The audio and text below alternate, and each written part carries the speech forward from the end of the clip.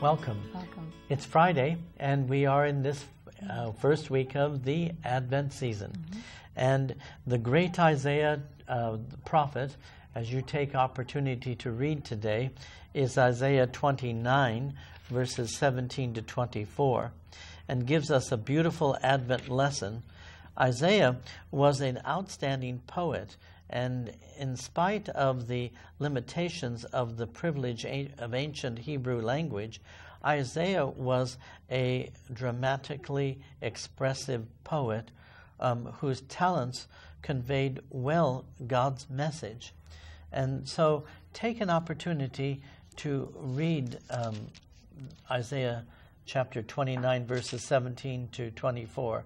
You'll be quite surprised at the poetic structure that's being used by the prophet Isaiah. But as we begin, let us begin in prayer in the name of the Father, and of the Son, and of the Holy Spirit. Amen. Jesus, our Lord, save us from our sins. Come, protect us from all danger, and lead us to salvation. For you live, and you reign with the Father and the Holy Spirit, one God, forever and ever. Amen. Today we're looking at the Gospel of Matthew. It's chapter 9, verses 27 to 31. Now, the Gospel tells us how the ancient dream of Isaiah was fulfilled in Jesus. Here, two blind men pursue the Lord and are treated with exquisite divine compassion. So let us listen, especially as we have moved out of this year of mercy. We can realize from Scripture how the mercy of God is forever and constant. As Jesus passed by, two blind men followed him, crying out, "Son of David, have pity on us." When he entered the house, the blind men approached him, and Jesus said to them, "Do you believe I can do this?" "Yes, Lord," they said to him. Then he touched their eyes and said, "Let it be done for you according to your faith." And their eyes were opened. Jesus warned them sternly, "See that no one knows about this." But they went out and spread word of him throughout all the land. The Gospel of the Lord. Praise to you, Lord Jesus Christ. So, wow.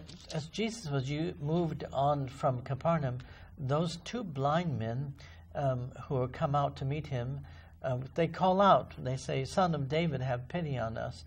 And when he got to the house, the blind man caught up with him, and Jesus said to him, "Are you confident I can do this?" The man had great faith because he says yes. And he knows that Jesus can do this. And I think also he's able to know that reality just because of the fact that he has heard from other people on his own personal journey that Jesus has brought healing to people's lives.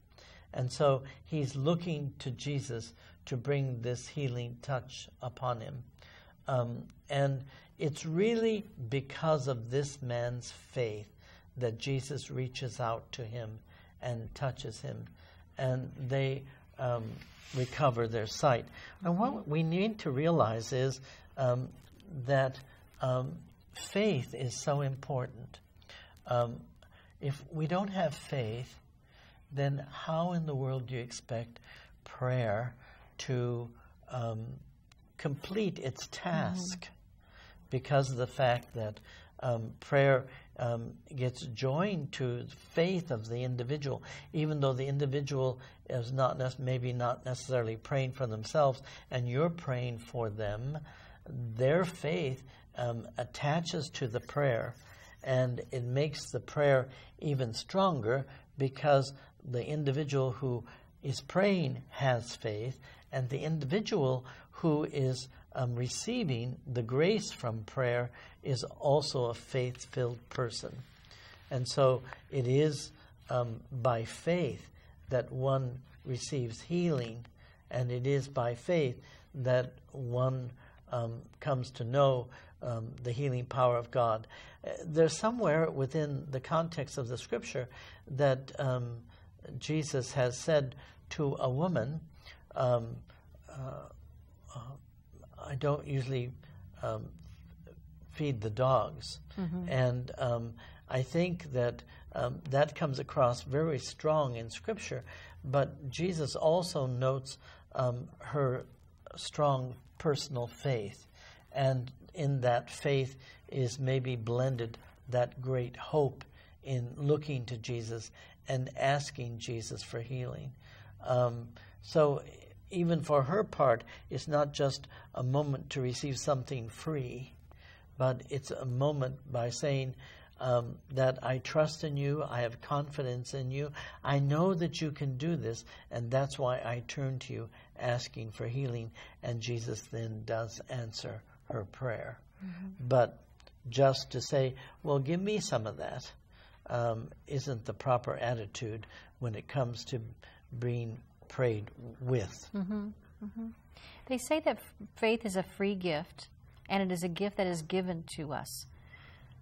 For those who feel they don't have faith or they don't have enough faith, what would you want to say to them? Is it a matter of just asking? Can we say, Lord, I would like to have faith, or I need to increase my faith? Or, you know, if it is a gift that is given to us, then how can one receive it? And what would be the disposition to be able to receive that? No, I think that it has to be on the part of an individual saying that I desire faith, O Lord, and I'm open to receiving this gift.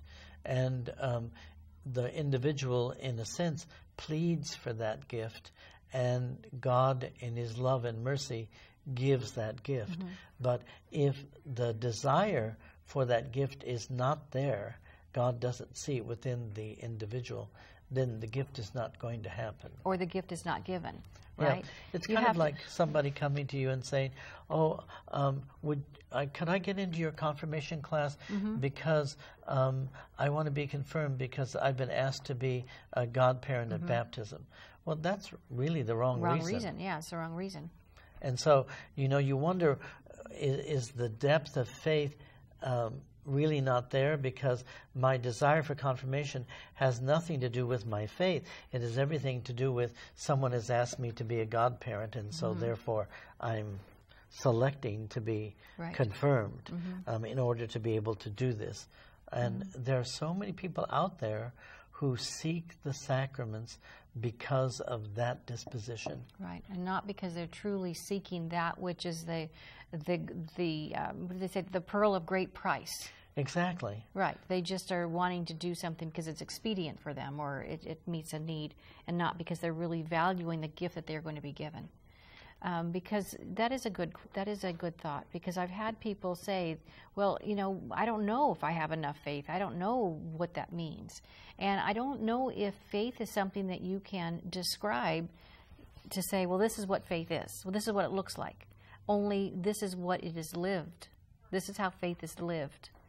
It is by entering into a relationship with a person that happens to be the Son of God. And it's that relationship maybe that what faith is that relationship that comes between the two of you.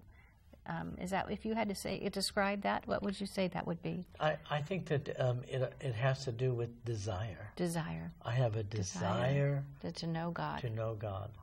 And if the desire is there, God will fulfill that desire because it's actual faith. Yeah. Bye-bye. Goodbye.